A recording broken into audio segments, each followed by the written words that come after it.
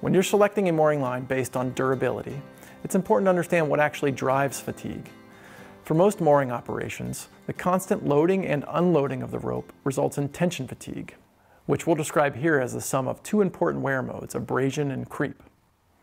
We will discuss both of these wear modes in detail, but first, let's look at abrasion.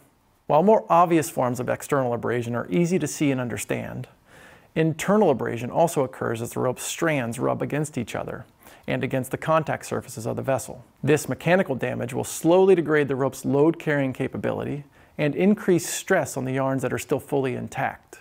As you compare spec sheets for products, you may notice that Samson's mooring lines typically have a higher linear density than our competitors. This is because we design our ropes based on performance needs, and therefore use a higher twist ratio. The result is greater material content and a tighter rope structure. This increases abrasion resistance, improves handling, reduces snagging, and lowers the stress on each individual fiber.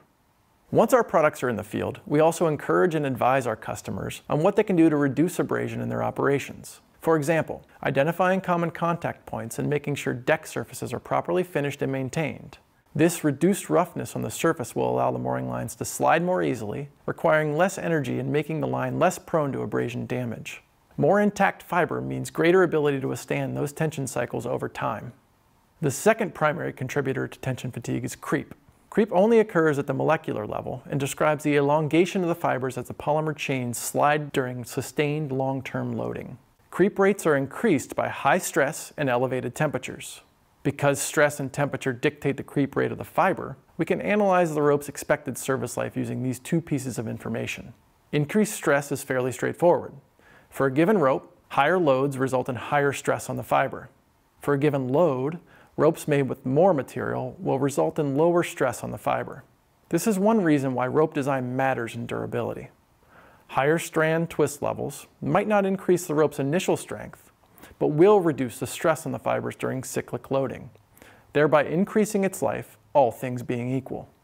When your lines are exposed to higher than expected peak loads from a storm or unplanned conditions, the lines may experience accelerated fatigue. These events can reduce the remaining safety margin of your system by degrading the rope's condition more rapidly than anticipated, compared to normal loading conditions. Temperature, the second factor influencing creep rates, is a little more complex. The polymers that make up the rope demonstrate what's called viscoelastic behavior, meaning that the molecules will slowly slip and stretch during loading cycles. Most of this stretch is elastic, meaning that it will return to its original state. However, some of the energy absorbed from that elongation in the material is dissipated as heat. In simpler terms, as the rope cycles, the temperature of the rope increases until it comes to a steady state, which can further accelerate fatigue. Understanding how unplanned loading conditions can lead to heating helps reduce the risk of further accelerating line fatigue, and should be considered in rope design and deployment.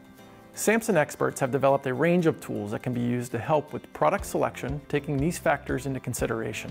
Depending on your needs, we can advise on how they will contribute to overall line life, help you set and manage retirement and maintenance schedules, or review other operational considerations.